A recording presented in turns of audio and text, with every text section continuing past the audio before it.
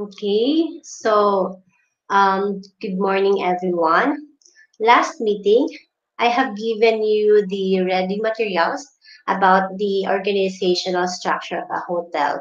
In there, you have read the different departments in a hotel. And now, we are going to discuss again or mo-flashback lang ta ato nga discussions kay matakol man nato gihapon diri ang kadto nga mga department. But we will focusing here sa kanang mga sub-department of the hotel. Okay. So for today's lesson, our learning outcome is to know the different departments that made up a hotel, to know the rules and responsibilities in hotel operations. So the first department is the front office department. So here, it happens ang first contact of the guest to the front office staff. Okay, so here it happens ang mga verification processes, confirmation of booking, and then reservation. Okay, so the first sub-department of front office is the reservations. So here, um, book room in advance. Booking of rooms can happen through a central reservation system or the property management system. Here, assessing guests to choose the best suitable room for them. And then upselling of room happen. If guests are booking deluxe room, then you have to convince them to book suite room. So mao na siya mga processes in the reservation. And then also process properly document, store, and retrieve booking or reservation information for guest arrival and smooth check-in. So, responsible for handling room reservation, pre-arrival arrangement of guest stay. Another sub-department is the reception. So, here, the welcoming of the guest will happen. So, complete registration and ask necessary documents to complete the check-in procedures like mga confirmation number or kanang mga airline ticket or kana. So, mo na siya kailangan during the arrival or during sa check-in procedure. And then, here also, um, checking of billing information and arrangement of payment will happen. And then assigning of room and then room keys will happen also. Okay, so another department is the telephone exchange. So here, it handles telephone and telecom system. It could be internal or external calls.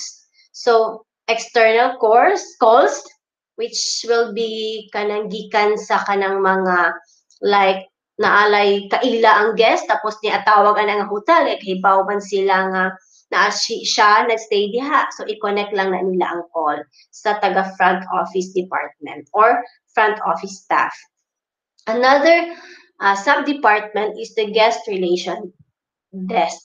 So here, guest relation executive ensures comfort and convenience of guests. Take care of VIP arrivals and amenities, and then maintain guest history cards manually or electronically. So here, um, it is very important to maintain guest history cards. It's because you will identify kanang mga guest nga nagbalik-balik. And through that, since naa na siya history, mudig na lang ka sa iyahang information. And then, you will able to know kung unsa ang iyahang mga likes, mga dislikes, kung asa siya nga room nga gusto. Okay? So, mo na siya responsibility sa guest relation this department. Okay, so another one is the front office cashier. So, maintains guest accounting during their stay. And then, monitor credit limit of guests, prepare and settle bills by cash. It could be credit or debit card, and then only guests can check out. So here, it maintains a cash bank for small expenditures. So basically, more on monetary responsibility ang kaninga department. And then, front or the concierge.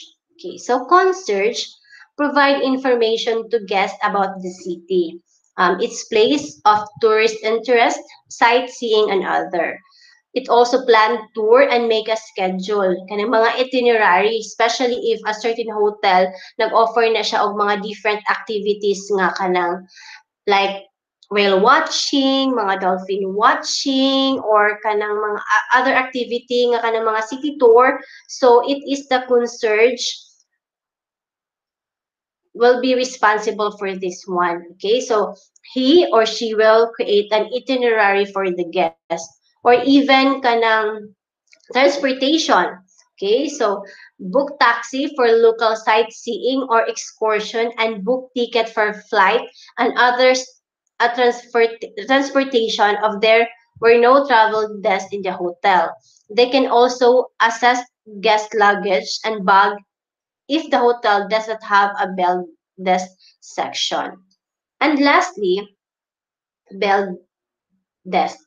So smooth movement of guest luggage and baggages on arrival and departure. So fill errand cards. So from time to time, they have a card to be filled in order for monitoring, kind of example of na ay mga lapses or na ay mga questions ang guest regarding sa ilahang mga butang. So there, cards will be your proof nga walay gibuhat, walay something nga nahitabo sa ilahang mga luggages. And then on arrival of guests, after allotment of room number, put a tag on guest luggage. The buildings also will distribute newspaper and maintain the first aid kit. So he or she is responsible for luggage handling of the guest. It consists of group uniform staff for guest services. And lastly would be the transportation section. So it handles the transportation facility of the hotel guest. It assists in the booking of air tickets, hiring of car and other transportation facilities. So it also arranges and organizes city tours, sightseeing tours to the guests. And then business center. So business center serve the guests with laptops, internets, mobile, facsimile, kind of mga LCD projectors, and photocopier and other on-request secretarial facilities.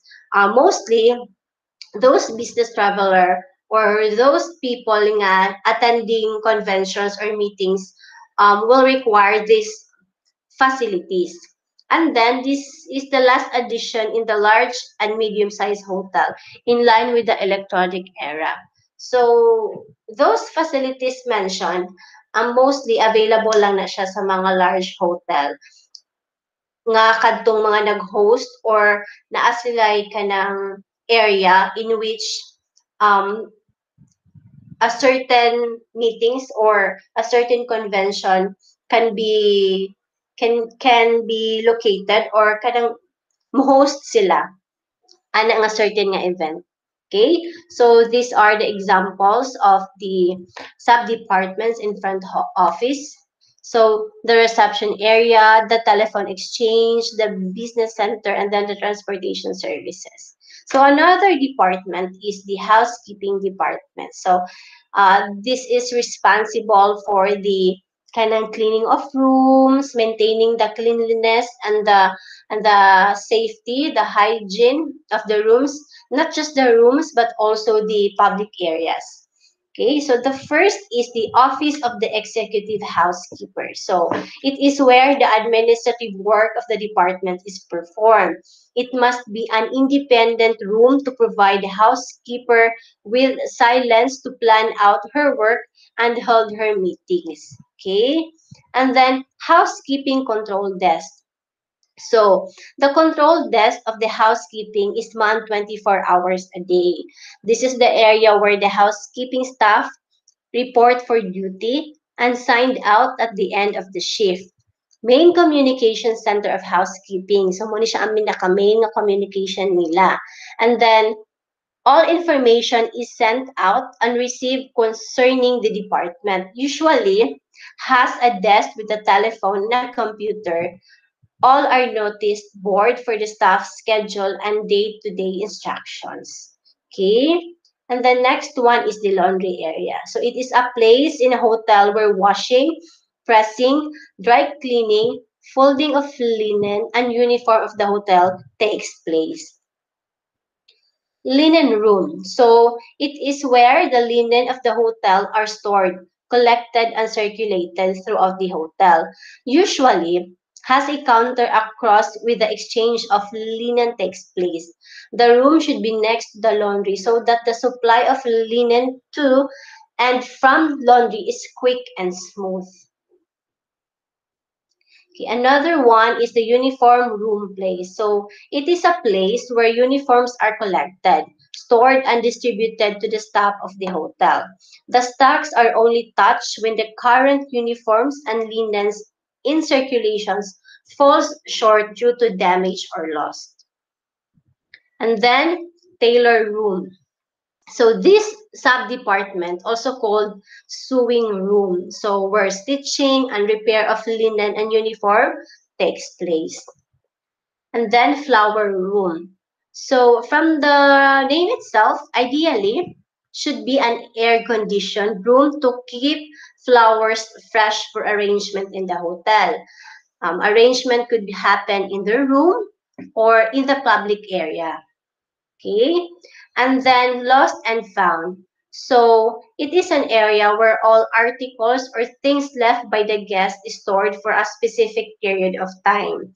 If the guest mangita sila sa ila abutangan na habilin sa room, then front desk in charge will call the housekeeping department and verify the thing nga gipangita sa guest, and then ihatag po dayon na sa housekeeping department in return of kanang mga very validations, and then in return of kanang mga signatures or mga sila og proof from the guest. Okay, so pwede nila papirmahon ang guest nga na-receive na nila nga butang.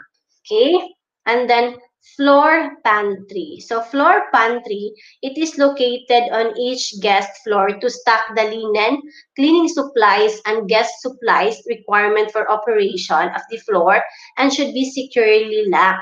It should be near the service elevators and have shelves to stock all linens and other supplies. So in large hotel, especially ng mga tag-as na kayo nga hotel, each level na siya floor pantry.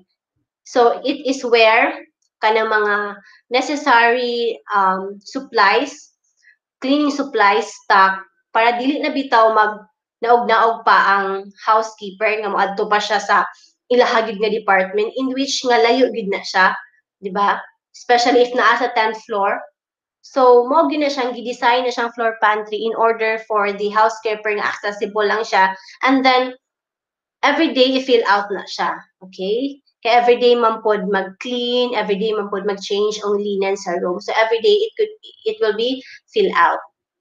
And then lastly, heavy equipment storage. So this will be a room to store bulky items such as vacuum cleaners, shampoo machines, and others. Okay, so these are the examples of the kanang housekeeping department, sub-departments. So there you have seen the laundry area, the linen, okay, so the pantry, floor pantry, and then the executive nga kanang office. Next one is the food and beverage department. So basically, food and beverage department serves meals to the guest. Okay, not just food, but also drinks. So when we say food and beverage department, it has two kanang category. It is the front of the house, which is consists of bars, dining area, show kitchen, and lounge. So when we say bar, it is where all kinds of alcohol is located. Okay, and then dining area. Okay, so it is a room in which meals are eaten, and then especially the room in which the major or more formal meals are eaten. So mo na siya. So it could be a restaurant. So it is where kanang a place where guests mukaon sila. Okay? And then show kitchen. So show kitchen, is also termed as theater kitchen. So the hygiene, sanitation, and decor of the kitchen, as well as the skill and showmanship of the staff, in particular, mainly determine the sale of the such kitchen. Okay, so very, very common na ni siya karong show kitchen. Okay, so a certain guest would choose unsa iyang gusto nga menu, and then ang chef mo perform ana in front of the guest. So the guest will know kung giun sa pagluto ang kana nga meal or kana nga menu nga iyahang gusto. So mo na siya show kitchen. Okay, very particular ni siya.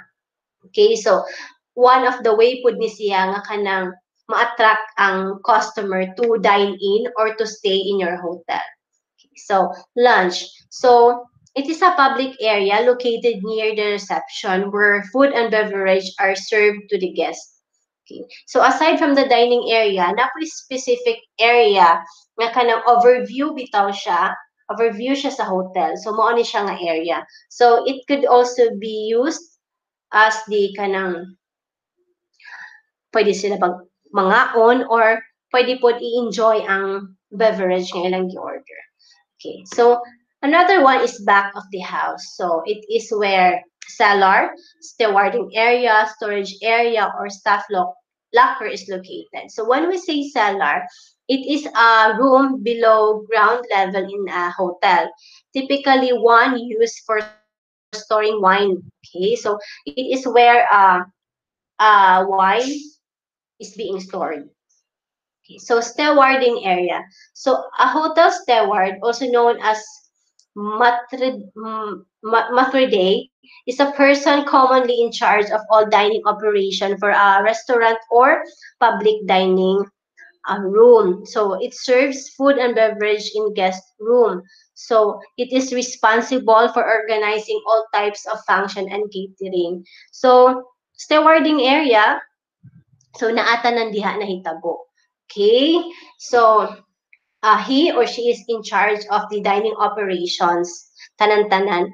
And then also, siya pud ang mo-verify if na ay mga room service nga food and then mga beverages na order. And then storage area. So storage area can be classified into the kanang dry ingredients, frozen ingredients, or refrigerated lang. Okay? So storage area is divided into three as mentioned na ako kaganiha. So it is where certain ingredients is being stored.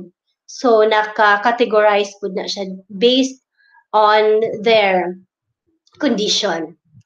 So staff lockers, so it is where the important things or mga things sa employee being stored and being locked. Okay, so each employee has their own password or has their own unique key to protect their important things. Okay, kaya di man nila pwede dala-dala ko ng ilang mga butang while doing their task or job. So a specific area is being given to them to store their important thing. So this is an example, some example of the department or sub-department in the food and beverage. Okay, so now let's proceed to the kitchen. So here, kitchen department, mainly, they are the one who cook the menu in the food and in the food and beverage department. So back of the house. Okay, so main kitchen, the large kitchen area where food is prepared for different restaurant or F&B services outlets. So the food here is prepared for kanang mga coffee shop, mga room service, and snack for bar. Okay? So the main kitchen has further subsections like they are categorized into Indian kitchen, continental kitchen, South Asian kitchen, and other. Okay? Kay lahi-lahi man ang ato ang guest. So also we have to the hotel also has to adapt those preferences of the guest. So chef area. When we say chef area, it is the executive chef's seats here. Okay, and a lot of planning takes place inside this area. Okay, so another sub-department is the pantry. So pantry, it is a room where beverages, mga food, and sometimes dishes, mga household cleaning are stored. Okay, so basically, diha lang masudlay ka ng mga okay, so mao na siya. So diha ni ma-stored ang mga kato akong dimensions kaniya. And then walk-ins, here, depending upon the size of the hotel, there is a minimum of two-third walk-in refrigerator. One is kept specially at 18 degree to store the meat. So mga large ni siya nga mga um, equipments to store kanang mga ingredients in a kitchen. So magdepende po na siya sa size sa hotel. Okay? For those large size of hotel, and then of course daghan sila gi-accommodate na number of guests, and then they also required a large walk-ins. Okay? So butchery. So here, a section where all raw meat supplies such as chicken, mutton, fish, prawns, lobsters, and others are received and cleaned, so properly wrapped for further storage. Okay. And then banquet kitchen. So bulk cooking for function happens at this section. So it is where kana bitong mga banquet is would cater man na siya daghan kaayo nga tao. So the process of of kanang trabaho diri is fast and then naa na siya is certain nga chef nga basically mo check lang gid na siya sa kanang mga menu nga giluto, and then if pasar na siya, and then mo na siya ihatag na siya dito sa guest, i-serve na siya dito sa guest. Okay? And then card manager. So here, it is also known as salad house, factory outlet for salads preparation in bulk. So here, cold salads are prepared for banquet parties and coffee shop buffet. Okay, so commissary, so place or section where we store all the green vegetables in bulk. Bakery and confectionery. So all bakery items like cakes, pastries, mga chocolates, mga muffins are made in this section. So these are some examples. So here, kaning na ay intestine, mo ni siya ang butchery, and then mo ni siya ang storage, saka itong mga ingredients, and then mo ni siya ang main kitchen, and then for banquet kitchen. Okay, so another department is the engineering department. So sub-departments of the engineering department would depende lang na siya sa hotel. But mostly, nag-usa lang gid ni ang engineering department. Okay? So siya lang gid na, wala na siya sub-department. So duties and responsibility. Okay? So this department is responsible for the maintenance and the operation of all machinery and equipment, including heating, air conditioning, and lighting. So also responsible for carrying out of all carpentry, upholstery, and small building, plumbing, and other works both inside and outside of the hotel. So when we say property operation, it includes running the utilities. Okay, so mga HVAC. So mga to akong giingon ganiha, heating, ventilation, and air conditioning. So this is carried out by a dedicated set of personnel working in shifts to cover 24 hours of the day as per a predetermined time schedule. So operation will also include minor troubleshooting and technical support required for guest room snacks and banquet setup. Okay, when we say planned preventive maintenance or PPM, this is one of the most important functions of engineering and often cited as the most critical from long-time building asset maintenance point of view. So the philosophy is to regularly carry out a set of preventive actions for every machine in the building rather than allow it to run to failure and then tackle expensive breakdown maintenance costs. Okay, so a PPM schedule is drawn at the beginning of the year and a team of dedicated persons execute it accordingly. In some cases, like elevators and kitchen equipments, temporary downtime may be required, which is planned in coordination with the affected user department. And lastly, fire and life safety. So engineering is also responsible to ensure a safe building for its inhabitants.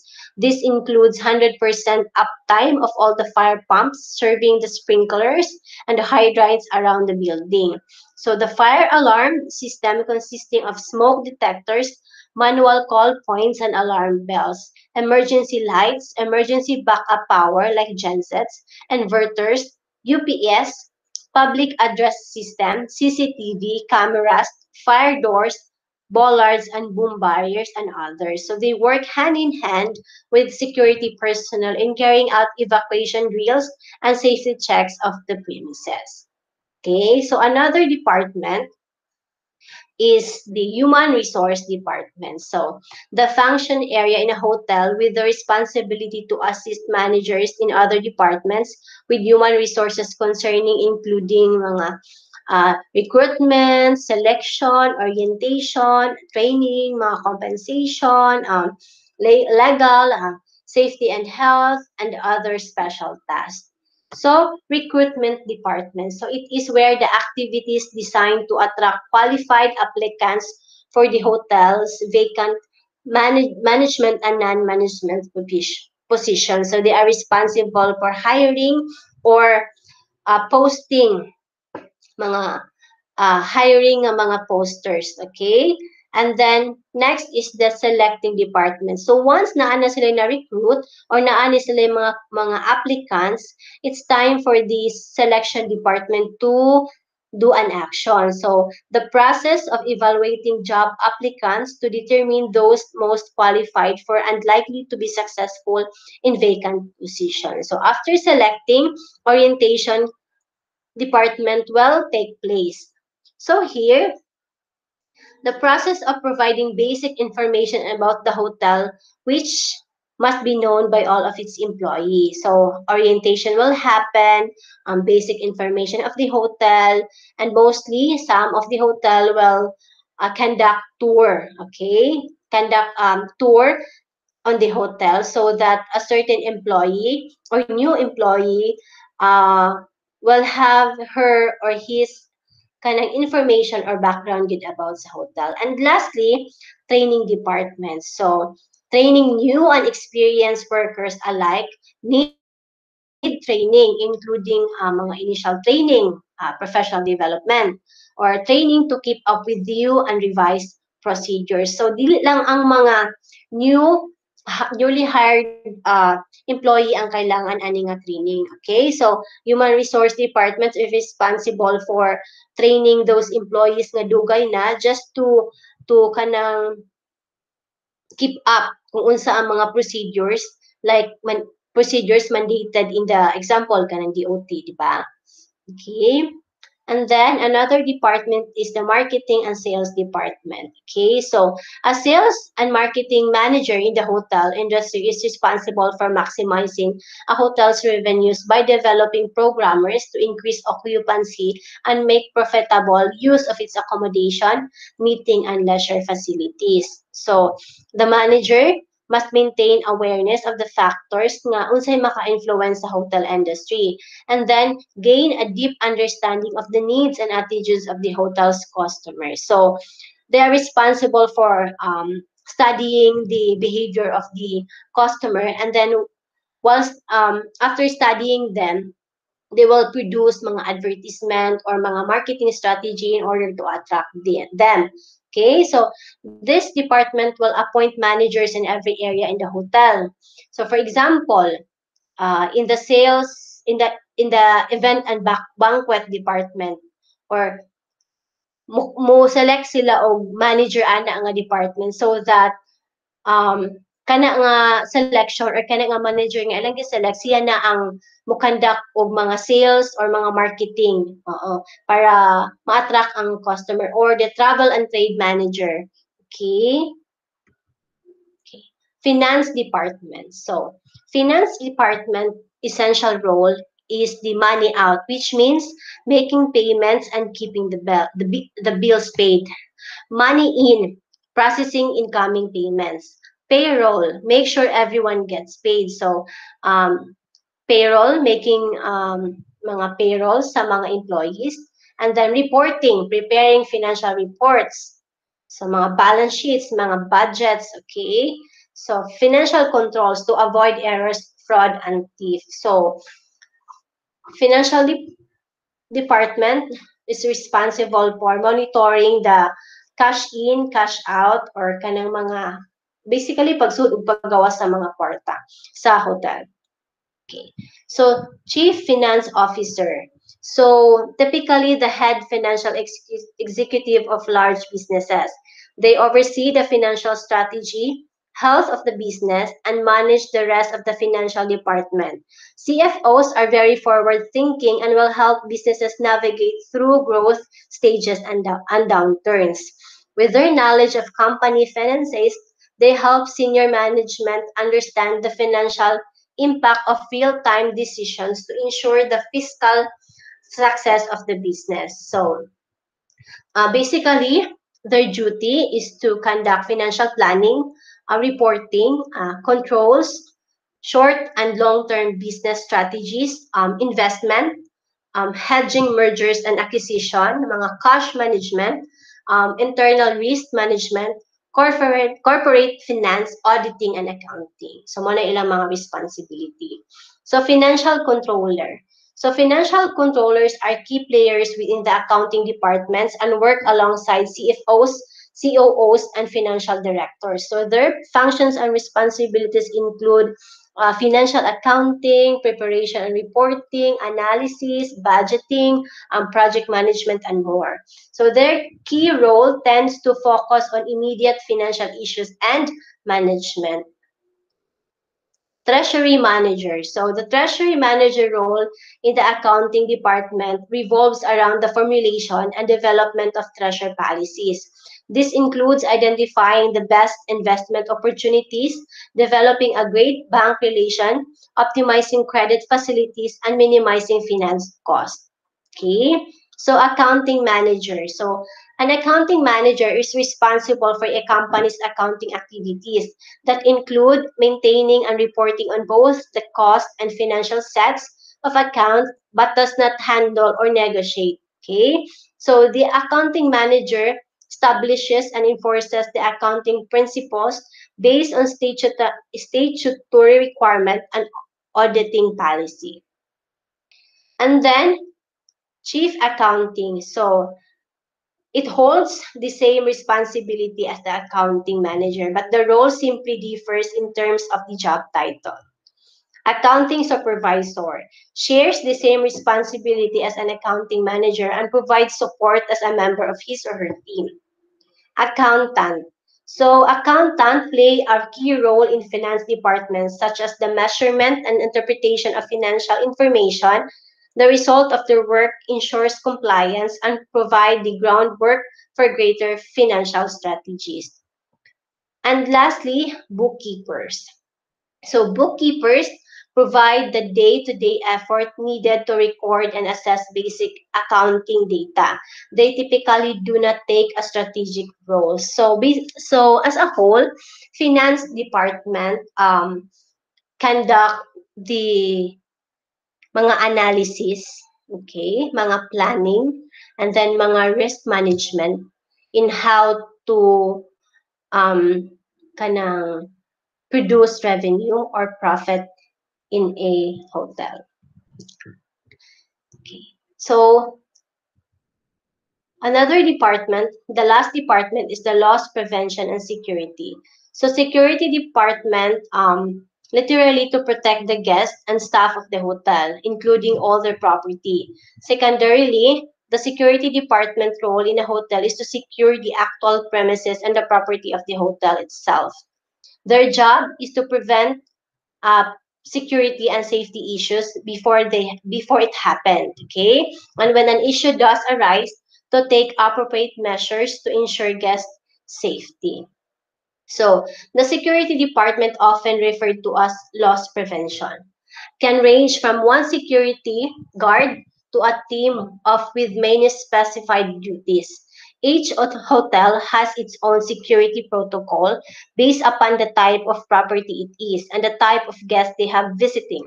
Their job is to prevent security and safety issues before it happen. Okay, so just like what I have mentioned earlier. So the member of the security department will patrol the lobby, public space, guest room floors, and monitor hotel security cameras. When the hotel is hosting a large banquet event, there will typically be increased security staff to ensure the safety of the attendees. The security department, they also house the lost and found section, where items left in guest rooms or found elsewhere in the hotel are kept for the return to their owners. The day-to-day of a security officer can range from dealing with small guest annoyances to dealing with urgent hotel-wide emergencies. In recent years, many hotel security departments have become trained in terrorism awareness and action plans in the event of the threat. Kay common magud kay na Sharon. Okay, mama ginay mostly target since labi na og naay mga events or naay mga conventions nga mahitabo or conventions nga i-host sa usa ka hotel. Okay, so as the security of hotel is a 24-hour operation, the job includes shift work during nights and weekends. It is important that at the end of each shift, an incident report is passed along to those working the next shift so they are fully abreast of any hotel issues. So that would be the last department. Okay, so loss prevention and security, the only department. So magdepende lang na siya sa hotel if na ay sub-department kay i-add anin nga department. Okay?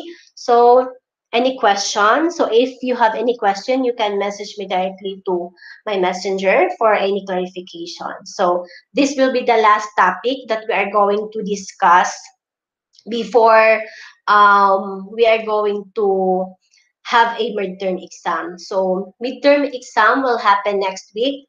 Tentative schedule, mao na siya gihatag sa amo. And then, wala pa specific date and time nga giingon, but midterm will happen next week. So, I will just inform you sa itong specific date and time, and then the type of exam that we are going to conduct. Kung sa ako i-conduct ninyo sa midterm, okay? So, that would be all. Okay, so we will not meet on Wednesday. I will allocate that time for you to study. So study, read and read, and then you have to do your part also as a student. Okay, so that would be all.